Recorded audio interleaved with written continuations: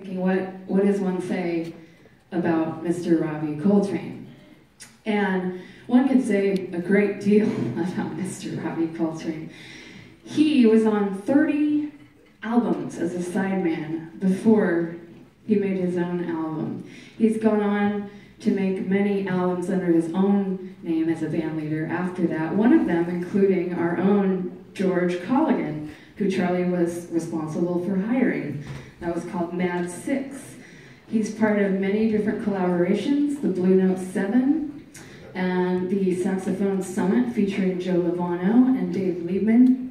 He runs his own record label, RKM, puts out and produces music of all kinds, in addition to his many projects.